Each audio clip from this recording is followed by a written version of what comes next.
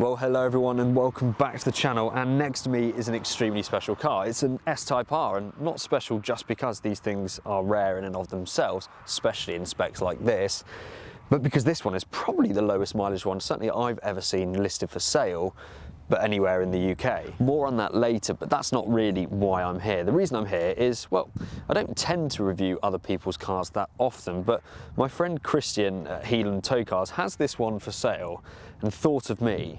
He's had a few S-Types over the years and he's been following closely my S-Type experience, and he thought I might like to try this one out to see really if it's worth thinking about upgrading. Now, this particular S-Type R is extra special because, well, it's a Japanese import, but it has less than 50,000 miles on the clock. It's also probably the nicest specification I've ever seen in my life, and one that I would certainly choose myself. A dark green paintwork with gorgeous contrasting black over caramel leather seats inside, and just plenty of wood veneer too. This one's also just got beautiful paintwork, recently had the wheels refurbished which look magnificent, and it's absolutely stunning. What I find more interesting though is that under the bonnet it has the 4.2 litre supercharged engine, which was later in the Range Rovers. From around 2005 they put the 4.2 litre supercharged in that car, and also the Range Rover Sports, amongst a few other things, but it produces around 390 horsepower, around 400 pound-feet of torque, and of course therefore is a far cry from what I used to in my naturally aspirated V8 Jaguar S-Type, which only has around 275 odd horsepower. So no doubt, given the extra power, the bigger wheels, the wider profile tyres, suspension and everything else they did with this car, I think it's going to feel entirely different from my S-Type. Question being, and the whole purpose of this video though, really is for me to come down, experience this and, well, find out for myself whether I should still be very happy with my S-Type or I should really be thinking about upgrading. Is this car as good as everyone seems to say it is, or is it in fact just a steaming pile of turd?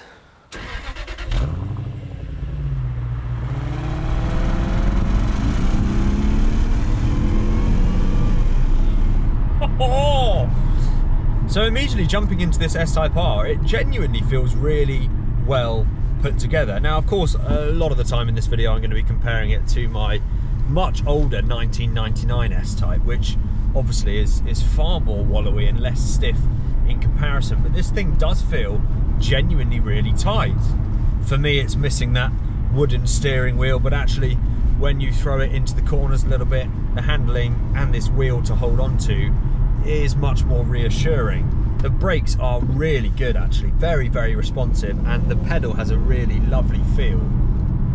All in all, straight away, this thing just feels really spot on. I've still got all my creature comforts. I've got my heated seats, it's all electric. The steering wheel you can adjust electronically, as you can the seats, and as with all S-Type Rs we have the bigger navigation display, which does of course still show its age, but is a slight upgrade from what I have in my earlier 99 model.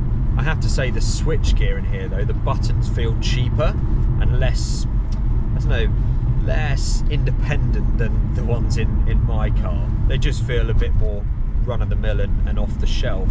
In terms of the engine, you can sense that there's a lot of power there because, well, I've not gone above 2000 RPM. I've barely moved my foot on the accelerator, yet we're still threading around these country roads very comfortably. When you push the accelerator pedal past 10% or so, you get a very deliberate growl from the engine and those exhausts at the back, and you can feel it start to surge you forwards.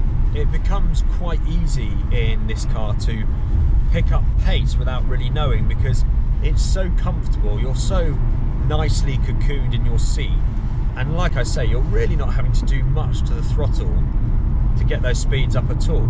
Now, if we're to engage the sport mode here, I'm going to select second gear. We're at 30 miles per hour, and I'm going to put my foot down on this dry piece of road. Here we go, you ready? Oh wow, that supercharger whine is addictive. And I have to say, the acceleration isn't as brutal or as scary as I expected. Actually, I don't think it feels that much faster than my S-Type. does sound a whole lot better though.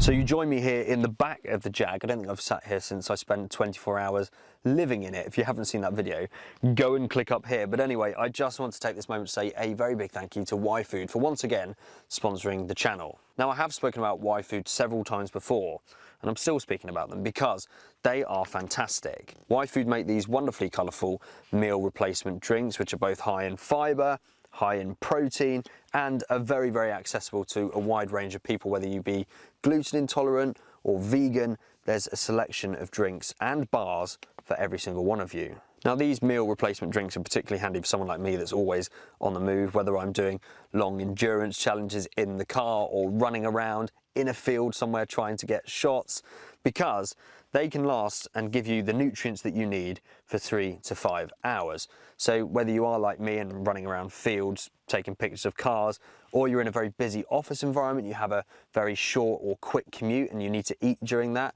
well, these could be really, really handy for you because you can have these instead. So there's a crazy amount of flavours for you to choose from. Just go on the website and have a look at what you could have. I always come back to this though, the happy banana flavour has to be my favourite.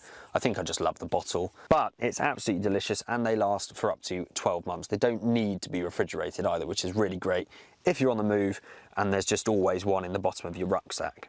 So if you want to know more about YFood or just even browse their range of products and perhaps see which flavour you would like, then use the description down below to go over to their website. And if you fancy making an order, then there should be a code on screen now. Details will also be below, and you can use that code to get yourself a nice little discount. Don't forget, this could make a really nice gift for someone as well, whether it's their birthday or just you want to send someone something nice. This could be a really, really lovely thing to do. Anyway, thanks again to YFood for sponsoring this video. They've been such fantastic supporters of this channel, and it's all the more better because they're a really great product too.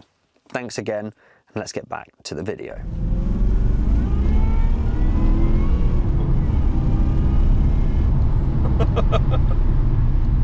Yeah, it's really not intimidating. I guess if you've got a V6 or a V8 S-Type, maybe the 4.2 or one like mine, you're not going to need to worry about the extra power in this. It's nowhere near as scary or as intimidating as I thought. Even today, where the temperatures, I mean, probably closer to 0 than I would like, and the roads aren't completely dry, it manages to put that power down so well. I guess largely that's to do with the weight of the car, but I certainly expected it to be a little bit more leery and skittish, and I'm not complaining actually, because the S-Type is very suited to being a cruiser. Think of it more as a BMW 7 Series with a lot of power.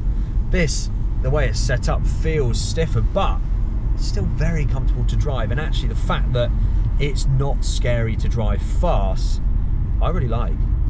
This is essentially Britain's ultimate Autobahn cruiser of the day. It will sit at 155 miles per hour all day long, and it will get there very, very quickly, but not so quickly that you sort of have to put your face back together once you reach it. And now, as we drive around the gorgeous town of Finchingfield, lots of you seem to know it, it's beautiful here. This S-Type just fits in perfectly. To the untrained eye, it doesn't look intimidating, it doesn't look boisterous, it doesn't look asbo. It looks like a older gentleman's Sunday pride and joy. But what I wasn't expecting with this car is it to do the S-Type stuff as well as it does. I thought that big supercharger would just completely compromise its comfort and its ability to be a comfortable, understated cruiser, but that couldn't be further from the truth. It still does that stupendously well. I really have to say as well, these seats are sublime. Oh look, there's an S-Type. Let's give them a flash. We got a wave. These seats are absolutely brilliant. Really, really supportive. They're really, I'm not moving at all on these sort of twisties, but so comfortable. My back, I can never find a comfortable seat for my back, but these are brilliant. I've been driving around for a little while now. back feels absolutely fine. Very, very comfortable. So these S-Type Rs, they command a pretty serious premium on top of something like mine. You might pay 2, 3, 4,000 for a really good one. These you're looking at a minimum of 5 or 6 for something higher mileage. Now, higher mileage is not necessarily a bad thing, but it's probably twice as much at least than your sort of equivalent V8 or V6 S-Type. And is it worth the extra cash? Well, I think it depends what you want. If you're the sort of person that wants to drive around in the ultimate of a certain car, then this is definitely worth having, because it does everything just a bit better with a thumping supercharged V8 under the bonnet as well. But I have to say, when you drive around Finchingfield at very civilised and nominal speeds, to be totally honest, you could be in a V6, dare I say it, a 2.7 litre diesel S-Type. You don't really know until you sort of get out of town and hear that whine from the supercharger.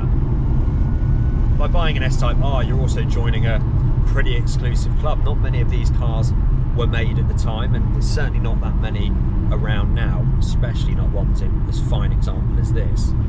So as the sun sets on this fantastic afternoon drive in the S-Type R, as someone who owns an S-Type and has grown to love the S-Type as a platform, would I spend the extra cash and get an S-Type R? Well, in short, the answer to that has to be yes. When you think about it, you can get a really nice one of these for less than £10,000, and at the time this was poised against the E39 M5. Now, try and find one of them for less than £10,000. I really have to say as well, this car is 2003, it's 20 years old now, it's 2023, and it feels every bit as new as one of those press cars I get. It does not show its age whatsoever. So let me say a huge thank you to Christian at Heel and Toe Cars for allowing me to come and drive this car today. Now, if you have a taste in cars that's even remotely similar to mine, well, actually I encourage you not to go and follow Christian on Instagram, because literally it's going to bankrupt you. Every single car he gets into stock is like my dream spec. He just, I don't know, his taste is impeccable. So do go and check him out on Instagram. I'll leave the link in the description. Thank you all so much for watching, and I'll see you very, very soon. Should we just listen to that supercharger whine one more time?